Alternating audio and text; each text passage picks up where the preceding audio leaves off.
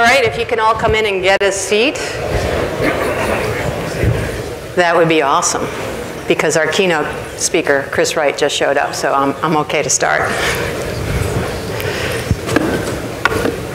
All right, well, I'm really grateful for all of you for coming today. I heard there were 25 other co-located events happening today, so you had a lot of choice when you came here today, and we really appreciate you coming and sharing your stories with us, the customers who are gonna talk through their case studies, and the engineers and PMs who have taken time out to come today. We're very grateful for hearing all of the news and updates and roadmaps. If you don't know me, then I'm not as good at stalking as I thought I was. My name is Diane Mueller. I am the community manager and the director of community development for OpenShift and the cloud platform at Red Hat.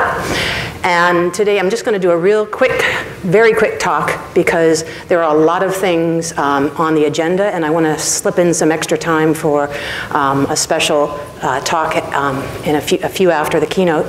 So I'm going to get started right away. It's 1 minute early, which is keep coming in, grab a seat. And just so that you know, everything we're doing today is being recorded and streamed through Facebook, with the exception of the one talk that wasn't allowed to with their legal issues. But we'll get that up there eventually. So I want to get started, and I want to really talk about collaboration and cross-community collaboration from the perspective of myself and the OpenShift Commons first, which is you're at the OpenShift Commons gathering.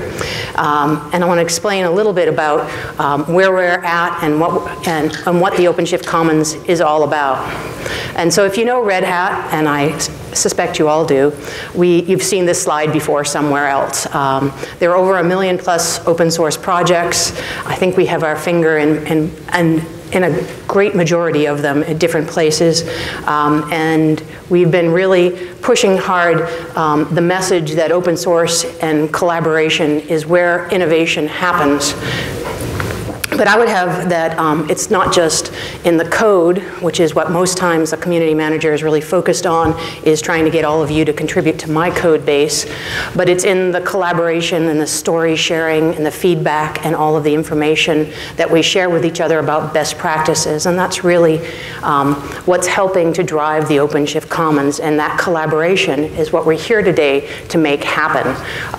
What I would really love is if everybody here today turn to the person that was next to them, and if you know them already, you should move someplace else at the next break and sit next to some stranger and have a conversation. There's lots of opportunities today. We have a great reception coming in the evening to really try and further the conversation and meet your peers.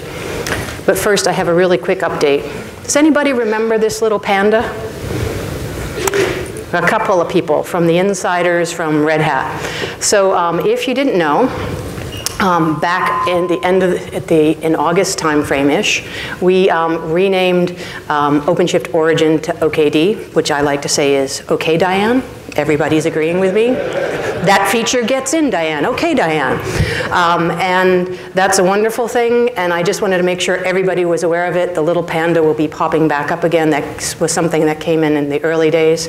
The repo stayed where it was, so none of your scripts or any build processes change or anything, but we had to change the name to really reflect the nature and the shift that we did from being the platform as a service known as OpenShift Origin that was built in Ruby and Rails and all that good stuff, to being a Kubernetes distribution with all the wonderful extras. So a little bit about how we deliver all of this. That hasn't changed. What we do is we've got a lot more integrations, a lot more moving parts that we pull into OKD, and we push them out into the container platform, OpenShift Dedicated, OpenShift Online, and to a whole host of other managed service providers and people who are hosting OpenShift are pulling from OKD and pushing up. There's a lot of integrations going on, so there's a lot of moving parts. We're going to have a talk after lunch about operators. You can go to OpenShift Commons and you will find a list of almost 50 community operators now, and we'll explain what operators are, but there's a lot of those coming down the pike. But today is really about who, from my perspective, you'll get a lot of technical talks. is about who is OpenShift. And it's not just the things we put into OKD and the things, it's all of the community of people who are integrating, hosting, working with us, partnering with us, developing applications that are deployed on top of OpenShift in some place, somewhere on some cloud. And this is really the spirit of what we're trying to do. Right now, if you go to OpenShift Commons, you'll see a list of, I think we're at 454 since I took the screenshot. There are about 4 more folks came in over the weekend, 452 or 453. But what we're trying to do is build a community of people who are not just the people contributing code to OpenShift, but the people who are using it, the people who are integrating it, and the people who are helping us drive innovation into OpenShift and into Kubernetes and into all of the other ancillary projects that are part of this community. So what is OpenShift Commons? So I always like to say it's a new community model, like something I made up, but I didn't really. There's a lot of history that goes into having sort of ecosystem-based communities. But I also like to see, and I'm going to get all my Twitter notifications today, unless I turn that off eventually, that this is, and that's totally appropriate, it's a communications channel. It's a way for us to communicate in person, virtually. We have a very active Slack channel that if you're a member of OpenShift Commons, one of the 450 or odd organizations, anyone from that, your organization can join the Slack channel, anyone can join the mailing lists. All of our events, all of our briefings, all of our YouTube stuff, everything is out in the open, along with the code. We have a whole bunch of SIGs. There's somebody I just ran into from the EDU SIG. There's a new telco SIG. There's a machine learning SIG. There's an operator SIG. There's a SIG for just about everything. And there's a difference between like a Kubernetes technical SIG, where the work gets done and the code gets written.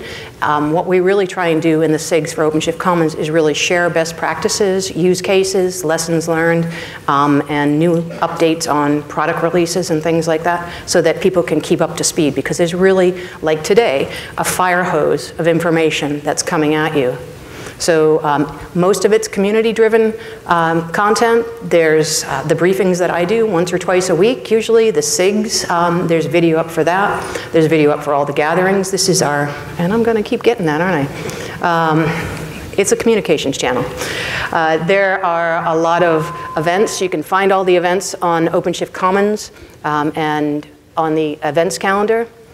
And the interesting thing about this, from a community manager's point of view, is that all of this participation in these conversations and these briefings and these events really is driving an amazing amount of contribution, code contribution into the project as well, which is phenomenal from a community manager. And we really, what we want to say is thank you to all of you who have contributed over the early days 5 years ago when I first joined up, and now it's pretty phenomenal, some of the folks, and a lot of you are in the room today, so very much thank you. But what I wanted to really push on today, and really for the driving through the whole week of KubeCon and CNCF this conference here, is about cross-community collaboration and how important it is today in the world of open source. I'm going to talk a little bit about collaboration on Kubernetes. I mean, there's lots of different dashboards. I just picked one. If you look at it, there's a whole lot of independent people, people who don't self-identify by their corporation, so they are semi-anonymous. Lots of people and lots of activities. It's not just Red Hat, and we're happy about that. There's a lot of Red Hatters in there, in the different SIGs. We are putting a lot of our engineers and other folks on all of the different SIGs and projects and initiatives and incubating things and things in the sandbox. So you'll see us pretty much playing everywhere. But we did a really, there's a company called Bitergia that does our internals and some public dashboards for community statistics, and I've been working with a gentleman named Daniel Izquierdo from Spain, and we took a look because it started to get really kind of interesting to me, is to try and see where the Red Hatters were working on both Kubernetes and both OpenShift, and see what the where the network of effect was taking place. And all of those pink dots represent about, for the time period, which I think is the past 2 years, 90 engineers who are contributing to both Kubernetes and Red Hat. So you start to see the network effect. And then you start to see the network effect of all of the developers who are working on both projects. And we would suspect that since Kubernetes, OpenShift is a distribution of Kubernetes, and I'm going to get everybody's stuff here, but that's okay, that you start to see that there are a lot of developers that are working on both projects. And this is, you know, pretty amazing to us, and they're not all Red Hatters, and that's awesome. The other way that I've been looking at it recently, too, is all of the different organizations, too.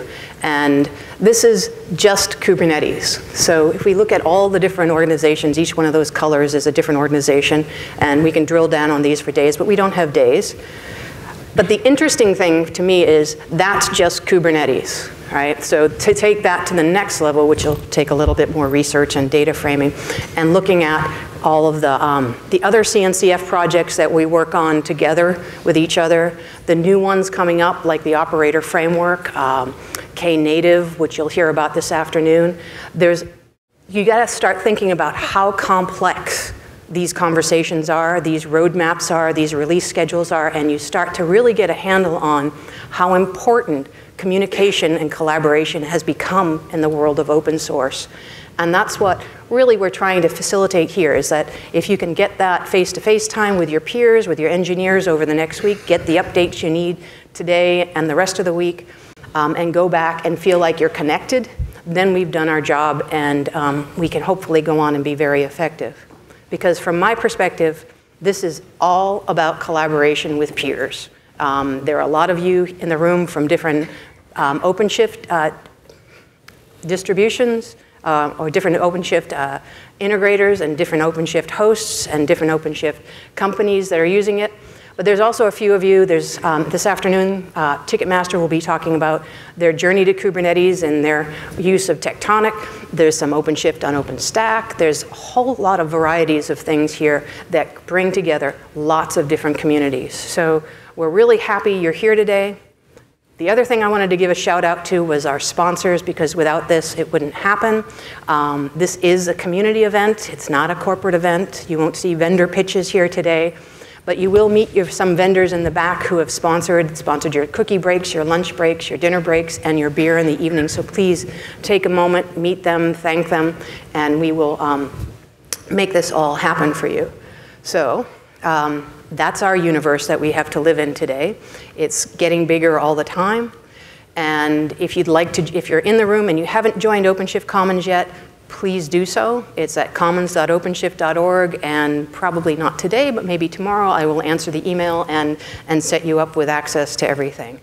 So thank you. That's my little spiel. Did I do that in 1 minute over? So what I wanted to do now was stop, bring up the keynote speakers. Chris Wright, our CTO, and Reza, our VP of product for all of cloud platform, or pretty much platform services. Platform services. All right, there you go. And I see Chris was in the room. He's going to join right after. Okay. Okay, so let's do this.